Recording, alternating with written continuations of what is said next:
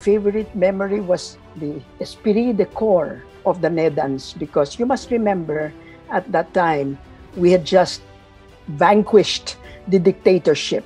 It was a whole new ball game, and NEDA was central to the whole thing because, you know, everybody was making kapa-kapa there. We were all new to the situation, and NEDA had a very central role, I thought.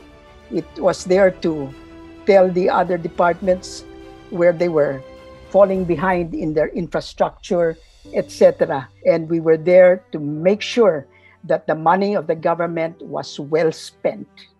And all of us in NEDA were very, very committed to making sure that no politicizing was going to come between us and the projects that had to be done for the country.